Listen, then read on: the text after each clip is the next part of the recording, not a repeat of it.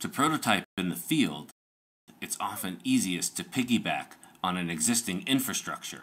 To prototype for sustainability, this means the climate control system. Access usually involves destructive hacking, then hardware design and soldering.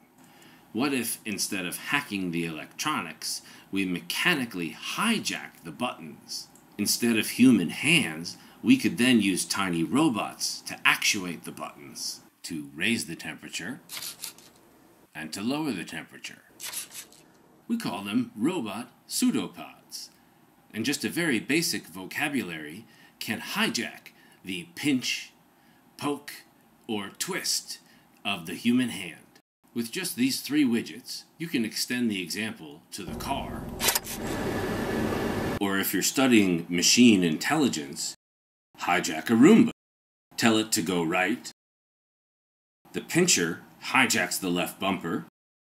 Perceiving an obstacle, the Roomba turns right.